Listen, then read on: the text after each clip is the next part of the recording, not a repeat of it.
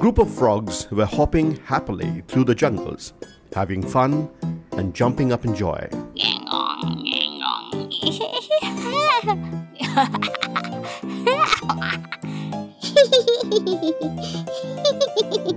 When suddenly two of them fell into a deep pit. Help! Help!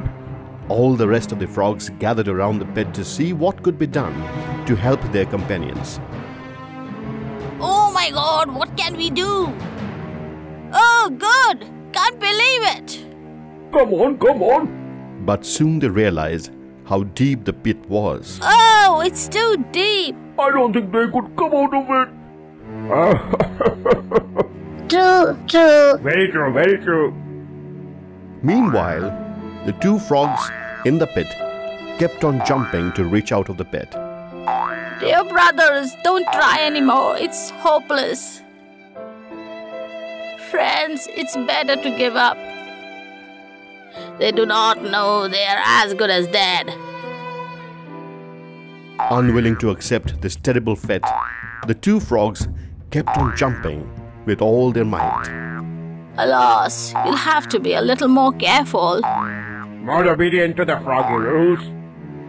The two frogs continued jumping as hard as they could, and after several hours of desperate effort were quite weary.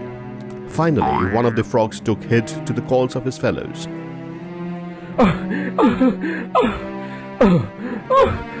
Let us try! Let us try! I guess you guys are right. I won't make it anymore. Goodbye, friends. Goodbye. Spent and disheartened, he quietly resolved himself to the fate. Lied down at the bottom of the pit and died. The others looked on in helpless grief and cried. However, the other frog in the pit continued to jump with every ounce of energy he had. Although he was completely exhausted, he kept on jumping. Oh boy, stop jumping. Accept your fate like your friend did and die a peaceful death. Oh, such a fool. It seems he will die jumping. The wary frog jumped harder and harder, and then something amazing happened. He finally leapt so hard that he sprang out from the pit. Amazed, the other frogs celebrated his miraculous freedom. I can't believe it. Oh, wonderful. You have done it. You have done it. They all jumped in joy. It's a miracle. It's a miracle. Then they gathered around the frog which came out of the pit and asked him, Why did you continue jumping when we told you it was impossible?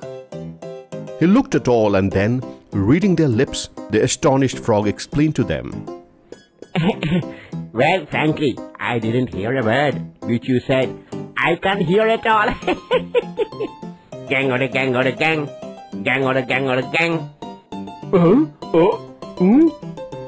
While the rest of the frogs stood in awe, not knowing what to do, the winner frog jumped away.